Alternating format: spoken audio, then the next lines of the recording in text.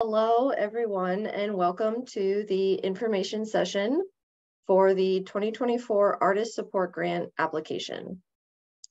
So I'll jump right in. First, I just wanted to introduce myself and my co-host today. My name is Kelly Schrader. I'm the Community Arts Coordinator for United Arts, and I'm the direct contact for this program. So if you have any questions, need assistance, or have accessibility requests, you can reach out to me. Joining us today is also Lisa McIntosh, United Arts Director of Communications, who will be helping ensure the session runs smoothly, and Veronica Gutierrez, who will be offering live Spanish interpretations during this session. So thank you, Lisa and Veronica, for your help today. So today I'll be talking about the ASG program, eligibility requirements for applicants, the application itself, as well as the review process. And we will have time at the end for questions. So feel free to hold on to your questions until the end, or you can drop them in the chat as we go and I can respond to them at the end. If you have extremely specific questions about your own individual application or proposal, I encourage you to reach out to me directly via email so that we can discuss your application one-on-one after this session. Okay, so let's get started. This session will be recorded and posted to the United Arts YouTube page for continued reference. There are also auto-generated captions available for use. Just click on that CC icon on your screen to enable captions. Spanish interpretations are also available today. You click the globe icon and switch over to the Spanish channel. And we will have time for Q&A at the end of the presentation. So again, feel free to drop your questions in the chat. Really quickly, for those of you not aware of United Arts or who we are, I just wanted to mention that United Arts offers all kinds of support to the county, such as our Artists in Schools program, our other grant programs for organizations and towns. We have arts integration programs for educators, and we also have a Wake Murals program that places murals around the county, and we help run a Piedmont Laureate program. So in addition to those programs, we manage the Artist Support Grant program, which is largely funded by the North Carolina Arts Council to support individual artists across North Carolina. United Arts distributes artist support grant funds to 5 counties, and those are Wake, Harnett, Chatham, Johnston, and Lee. Through this program, individual artists, as well as unincorporated groups of artists, can apply for up to $1,500 to support their professional and artistic development. The current application is for funding for the 2024 calendar year. So awarded funds for this cycle must be spent between January and December of 2024. So that's the calendar year of 2024. The deadline to apply for this cycle is September 1st, 2023.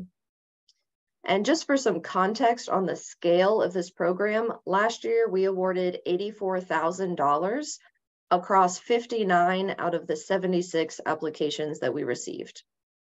So funding for artist support grants comes from United Arts, Raleigh Arts, and the North Carolina Arts Council. Okay, so who is eligible to apply for these funds? Artist support grants are open to all genres and artistic disciplines. Artists at any stage in their career may apply. So whether you're just starting out or if you've been a practicing artist for years, you're eligible to apply. This program is for individual artists, but groups of unincorporated artists may also apply. Meaning if you're part of a music group or an artist collective or collaborating with one or more other artists on your project, then you're welcome to apply as a group or collective as long as you're not incorporated. So for example, if you are part of a rap group that is also an LLC, you cannot apply as an LLC, but you could still apply as an individual as part of the group. If you and your artist collective run a business or a nonprofit together, the business or the nonprofit cannot apply for funding, but the individuals can still apply. So if you have specific questions about your situation, just reach out to me before starting your application and we can make sure you're eligible. All applicants must be at least 18 years of age to apply, be a U.S. citizen or permanent resident, and they must currently reside within one of those 5 counties for this program. Again, that's Chatham, Harnett, Johnston, Lee, or Wake County. Not only do you need to reside in those counties, but you must have lived in that service area for at least 1 year from the application deadline. So if you've lived in one or more of those counties since or before September 1st of 2022, then you're eligible. If you live in a different county that is not one of those 5 counties, then you should reach out to your county's Arts Council for your county's grant application. Finally, if previous grantees must wait at least 1 year to apply again, so if you got funds for 2023, you cannot apply this year, but you can apply next year. And remember, if you are applying as part of a group, then all members in the group must meet all of the eligibility requirements. Okay, now that we know who is eligible, let's talk about who is not eligible to apply. These are specific situations that don't apply to most folks, but if they apply to you, or if you're not sure if they apply to you, then email me before putting in a bunch of work on your application. So groups that have received any form of direct funding from the North Carolina Arts Council for 2023 or 2024 are not eligible to apply to this program. Current board and staff members of Chatham Arts Council, Harnett County Government, Johnston County Arts Council, Lee County Arts Council, or the United Arts Council for Wake County, as well as their immediate family members, are not eligible to receive funds. That would be a conflict of interest. So I cannot apply for this grant. Arts Council board members cannot apply for this grant, nor can their children or spouses. Another ineligible group is currently enrolled students. So students enrolled in any degree-seeking program are not eligible to apply for this funding. However, if you will graduate before the 2024 calendar year, you could still apply because you will not be actively enrolled during the grant project period, which is 2024. And as I said before, 2023 grantees may not apply for funding from this cycle. You have to wait until next year. Okay, so what exactly does the Artist Support Grant fund? What kinds of items can you request for funding within your application? So this program is designed to support the growth of artists. So there are a wide variety of things that you can apply for funding for. Some examples of appropriate requests would be to fund a specific project that will enhance your skills or allow you to experiment with new tools or new skills, an idea or a project that will enhance your abilities to create work, or something that will improve your capacity to bring your work to new audiences. So you don't need a specific project to apply with. Applicants can also request funding for general items that will just help them in their careers, such as creating or presenting new work, like buying art supplies, buying equipment, renting studio space, purchasing frames for new works. Funds may go towards promoting your career, such as costs for web hosting or design, documenting your work, or other marketing costs. Funding could also go towards training, like attending workshops or conferences, as well as travel that is relevant to a project or that training. So if you go to a conference or you want to attend a workshop series, then part of your funding could be for the gas, hotel, and food costs during that trip. So these are all examples of appropriate funding requests, but that is not an exhaustive list. And I wanted to take a second to emphasize that this program aims to directly fund artists by putting unrestricted funds into artists' hands. So when you apply for funding, up to half of your budget can be used to pay yourself. We refer to this as an artist fee, and that is funds that can be kept for yourself for any use, and you don't need to report to us on how those funds were spent. So basically, if you write your application requesting the full $1,500 and you have half or $750 going towards marketing, supplies, or other appropriate costs, then the remaining $750, half of that, can be an artist fee that you keep for yourself. So if you're requesting $1,000, then up to $500 can go to pay yourself, and so on. It's half of your grant funds can be kept to pay yourself. So while there are a large variety of things that this grant will fund, there are some things that are ineligible requests for funding.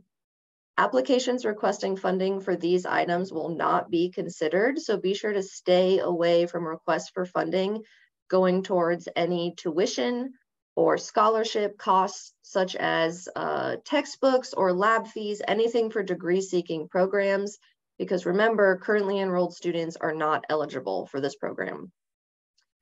Projects that support or oppose a political campaign or a political candidate, or projects that are exclusive to certain religious groups, are also not eligible.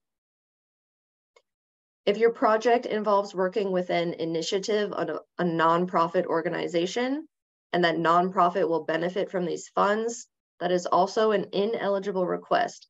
These funds are for individuals and not organizations. There are separate funding sources for organizations. And lastly, any funding request should be focused on your growth and development as an artist. So if your application doesn't include anything that would help to benefit your practice or your career, it would not be funded. Okay, so evaluation criteria. Here is a rubric for the application to give you an idea of how to fulfill these 3 areas of evaluation criteria. This rubric, as well as everything I'm talking about in this session today and all the materials, can be found on United Arts' website. And you're also on our website able to download this rubric in English and in Spanish. This rubric and all this information is shared with our community panelists, and this is what is used to review and score your applications during the review process. So the 3 areas to focus on in your application are artistic merit, project feasibility, and professional development. I'll review what that means to score highly in these areas, but I really encourage you to take the time to go to our website and look at this rubric and read it completely before you submit your application. So artistic merit means that the applicant shows a serious commitment to pursuing or maintaining a career in the arts. For example, a painter who is trying to display their work in galleries or learn new techniques would score higher than someone who paints for fun on the weekends or just occasionally. Project feasibility means that your goals are realistic and achievable, that your project is likely to be successful. So another example, a band who's been performing together for a while, looking to cut their first record, would be a more feasible project than someone who has just picked up an instrument trying to record an album straight away. So your goals with this funding should align with where you are in your career. The last area is professional development, or if this funding would be meaningful in expanding or promoting your career as an artist. So a sculptor requesting funds for supplies to create a new body of work in order to apply for exhibitions would score higher than a sculptor requesting funding for supplies without any goals of how that would improve their skills or their practice or as an artist. A key thing with professional development is that your application should include how the funded items will help you grow as an artist.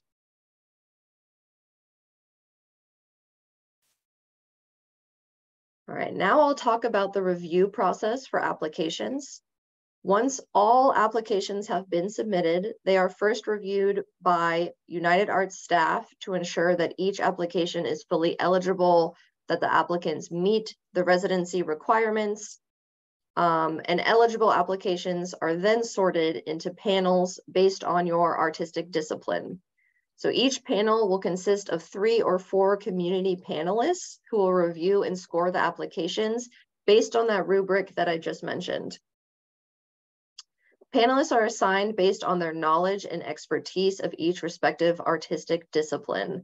So music apps are reviewed by musicians, dance apps by dancers, etc.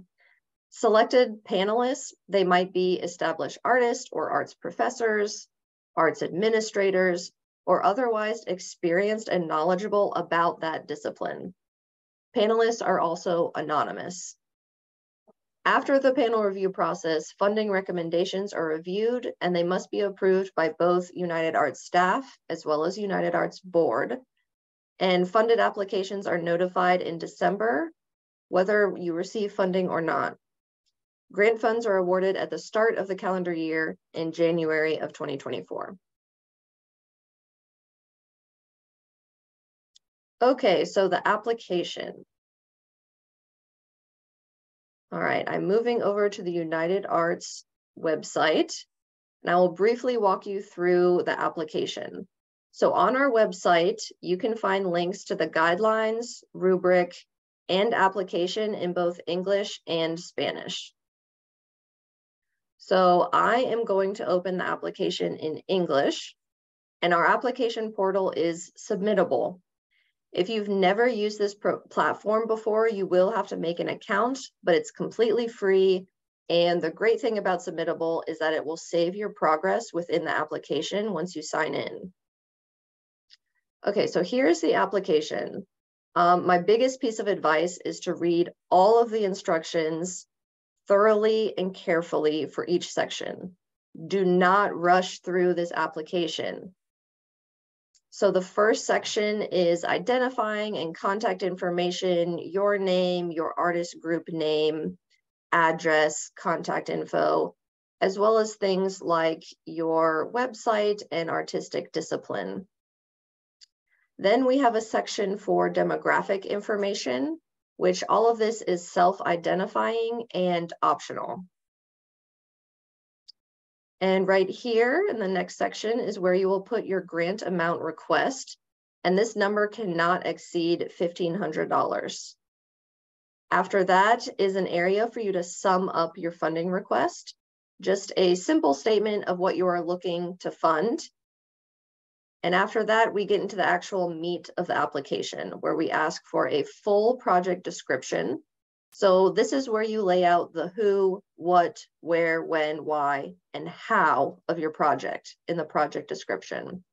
So be sure to include attainable project goals and how you plan to reach them with this funding. So we also ask for an artist statement and a CV or resume.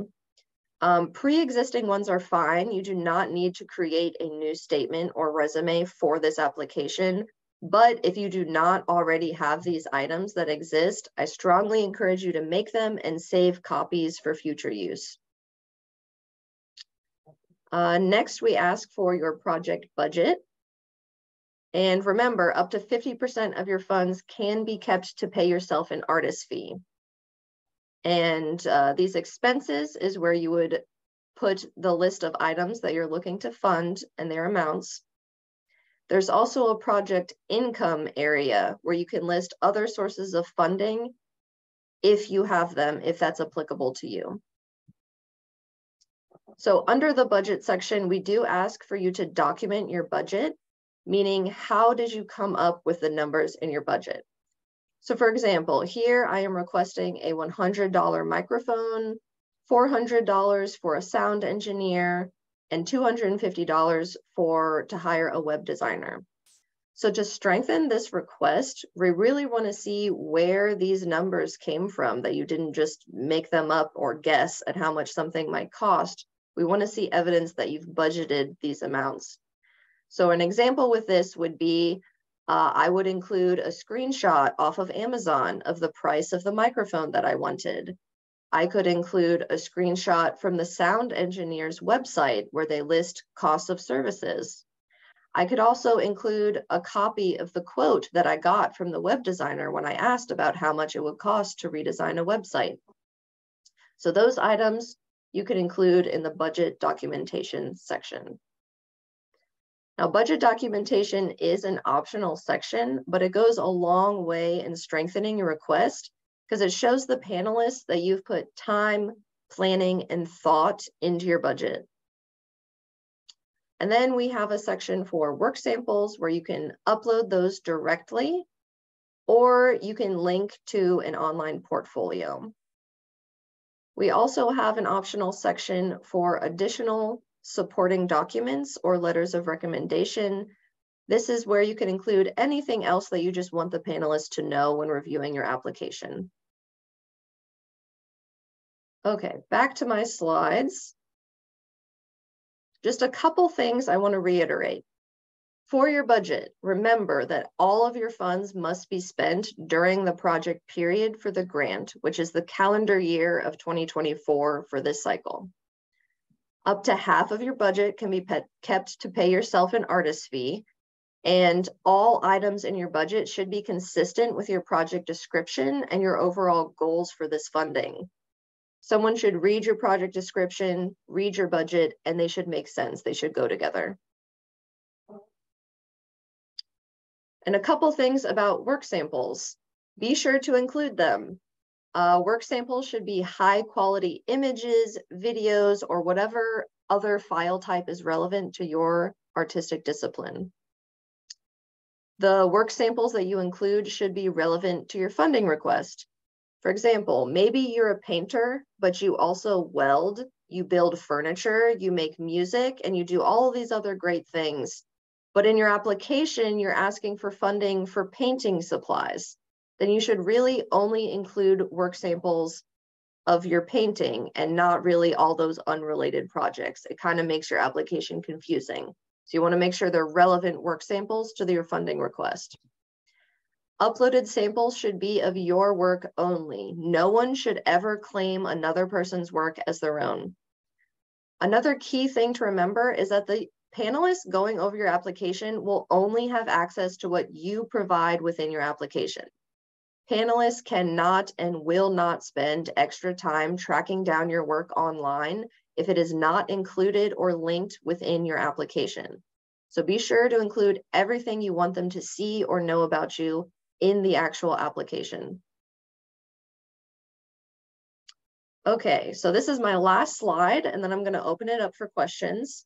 So if you receive a grant, all applicants will be notified in December of 2023 if you've been selected for a grant or not. If you do receive funding, there's a grantee agreement that all grantees must sign before you can receive funds. Once that agreement is signed, you do receive the entirety of your funds up front. And within that agreement, there's also details on how to credit or acknowledge United Arts for your grant, as well as some other things to know as a grantee. So I do host a grantee workshop every year with more details and to answer any questions for grantees, but I'm also available year-round for additional support. Whether you get funded or not, you can always reach out to me for support and to ask any questions. So if you do get funded, remember all of the funds must be spent by December 31st, 2024. This is for funding for calendar year 2024. At the close of the year, we do send out a very simple, straightforward final report, but that is required for all grantees to submit a final report. So again, all of this information is shared with grantees after they receive funding. Okay, so that is all that I have. I do want to open up for questions. I have Lisa, who has been monitoring the chat for me. If you did drop any questions in the chat, feel free to unmute yourself as well if you do have questions. There's also a button where you can raise your hand if you want to do that, and Lisa can call on you. And remember, if you do have extremely specific questions about your individual circumstances, please email me directly so that I have enough time today to address as many questions as possible. I also wanted to mention that if anyone needs additional help or a one-on-one consultation with me, feel free to reach out and email me. I'm going to drop my email in the chat once again, just so everyone has it. It is up on the screen.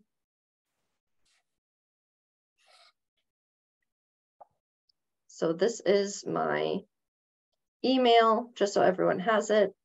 And if you require a one-on-one consultation with a Spanish translator, we are offering sessions at Diamante Arts and Cultural Center on Sunday, August 13th.